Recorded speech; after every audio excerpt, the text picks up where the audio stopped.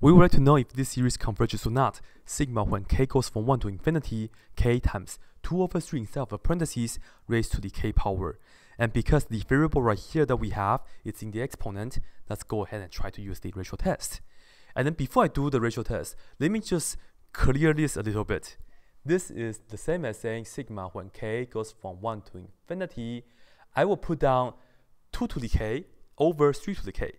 And now on the numerator, I have this k right here as well. So let me put down k times 2 to the k altogether on the numerator. And then the denominator is 3 to the k. Alright, so this right here will be my AK expression. But then, n and k is the same.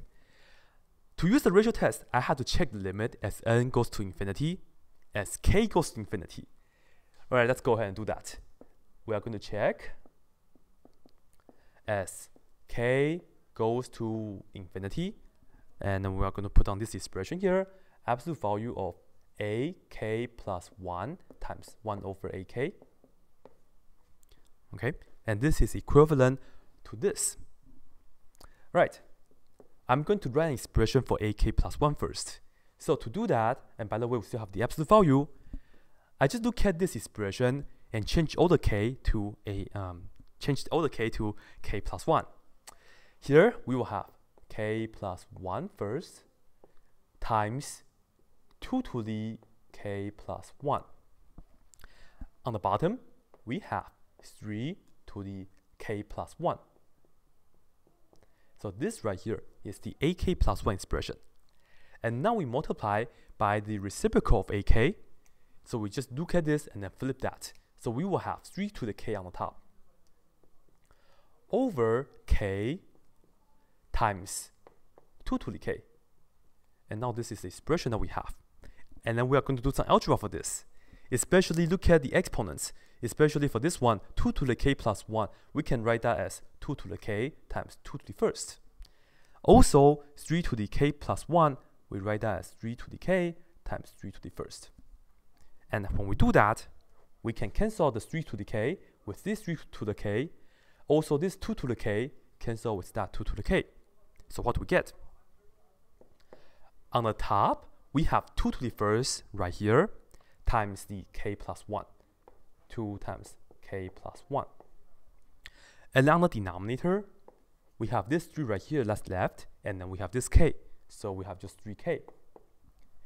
And then because everything inside is positive, because k goes from 1 to infinity, and we can just lose the absolute value. The absolute value doesn't matter. And now we can take some limits. Up to you if you want to write this down as 2k plus 2 first before you take the limit, go ahead and do that. No big deal. No problem on that. And to take the limit as k goes to infinity, on the numerator we just care about the 2k, on the denominator we just worry about the 3k. That's the only thing anyways. This approaches to 2k on the top over 3k on the bottom. Well, of course, this will approach to 2 over 3. That's the limit. This is the L. And more importantly, we have to know that 2 over 3 is less than 1. And then that's good because we get to draw a conclusion that the original series converges whenever the L, the limit right here that we got, is less than 1.